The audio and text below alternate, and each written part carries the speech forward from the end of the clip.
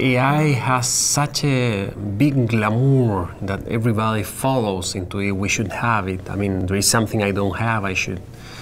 And I think a business never, this is kind of obvious, but never forget that the main thing is his business, not the technology.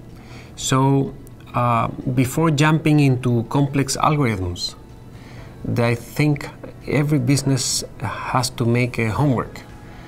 Point out the core business, the main KPIs, and use very simple methods, very simple algorithms. Maybe sometimes in order to do forecasting, you don't need AI, you just need an organized system, digitize the entire supply chain, for example, and just use the moving average, for example, or polynomial regression. That's enough. And that would give the companies a very good starting point and create a benchmark against which they'll be able to compare AI in the future, for example.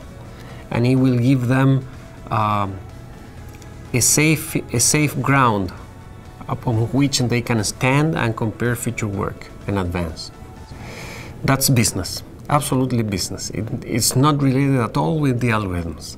For example, if you have a forecasting system, very simple. You need to see how well it did.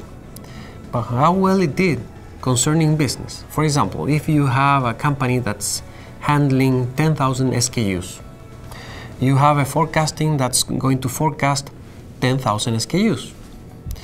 But your business, it could be very well possible that your business is managed or controlled by 200 SKUs, and 80% of all your revenue comes from it.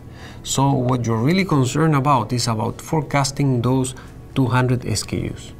So you have to keep business in mind all the time and not get misled by the KPIs of algorithms, machine learning, whatever. You have to be very careful about that, because technical people, we tend to go for the technical measurements which are not relevant at all with the business.